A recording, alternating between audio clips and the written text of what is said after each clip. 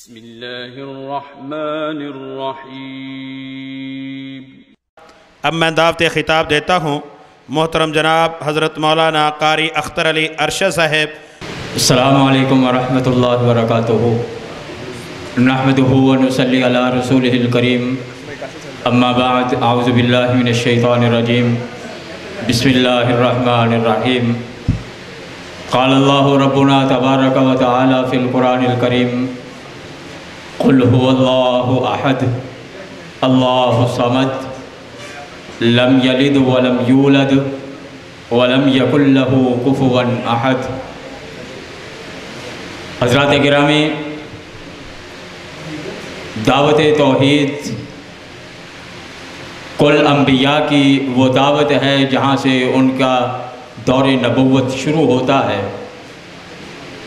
لا الہ الا اللہ، لا الہ الا اللہ، یہ کل انبیاء کی وہ دعوت ہے کہ جس کے ذریعے اللہ کی توحید کا لوگوں کو پابند کیا گیا۔ قرآن کریم میں سورہ اخلاص کے نام سے ایک چھوٹی سی سورہ کو ہم سب جانتے ہیں۔ مفسرین نے اس کے شان نزول میں یہ لکھا ہے، کفار مکہ محمد کریم صلی اللہ علیہ وسلم کو بے بس اور لاچار کرنے کے لیے جب آئے تو آگے یہ کہنے لگے کہ اے محمد، اگر تو سچا ہے تو اپنے رب کا نسب بیان فرما۔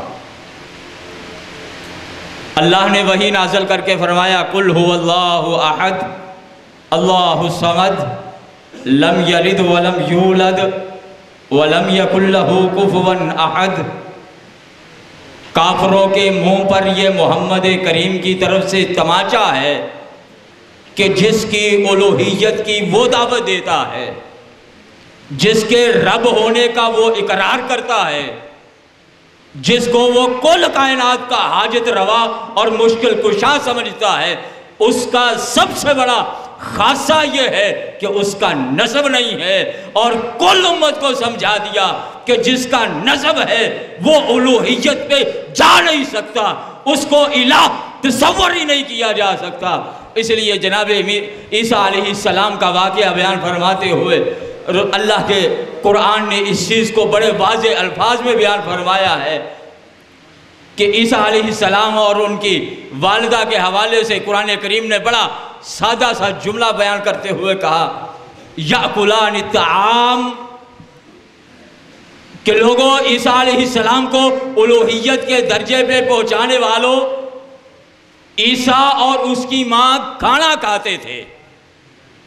ایک لفظ کے اندر بتا دیا، جس کو کھانے کی حاجت ہے، کھانے کا ایک نوالہ اپنے منہ تک پہنچانے کے لیے وہ 20 وسائل کا محتاج ہے، اناج کے اگنے کا، اس کے پکنے کا، تیار ہونے کا، اپنے سامنے رکھنے کا، اور پھر کسی نہ کسی وسیلے سے اس کو اٹھا کے اپنے منہ میں ڈالنے کا، اور پھر منہ کے ذریعے اس کو اپنے معدے میں لے جانے کے لیے وہ 20 چیزوں کا محتاج ہے۔ جو ایک نوالے کے لیے اتنا محتاج ہے وہ الوہیت کے درجے پہ نہیں جا سکتا۔ حضرات گرامی، اس دعوت توحید کا خلاصہ یہ ہے کہ کبھی الگ سے بیٹھ کے ترجمے والا قرآن لے کے بڑے اہتمام کے ساتھ صرف اس سورہ کی تلاوت کر لیجئے، قل هو اللہ احد اللہ الصمد لم یلد ولم یولد ولم یکن لہ کفوا احد۔ اللہ نے ایسی پالش بنائی ہے کہ اس کو ذرا آہستہ آہستہ اس کے معنی پہ غور کر کے اس کی تلاوت کرتا چلا جا، 1 سے 2، 2 سے 3 پڑھتا چلا جا۔ اللہ کی قسم اٹھا کے کہتا ہوں، دماغ کے سارے دریچے کھول دے گی، سارے اندھیروں کو دور کر کے توحید کا اجالا پیدا کرے گی اللہ کے قرآن کی یہ چھوٹی سی سورہ۔ اس لیے حضرات گرامی یاد رکھنا، توحید ایمان کا بنیادی حصہ ہے۔ اگر یہ نہیں ہے، اللہ کے نزدیک پہاڑوں کی بھی عمل جیسے ہوں، اللہ کے نزدیک کوئی اہمیت نہیں ہے۔ اللہ رب العزت ہمیں انبیاء کے مشن کو آگے چلانے کی توفیق عطا فرمائے۔ وَأَقُولُ قَوْلِي هَذَا أَسْتَغْفِرُ اللَّهَ لِي وَلَكُمْ وَلِسَائِرِ الْمُسْلِمِينَ۔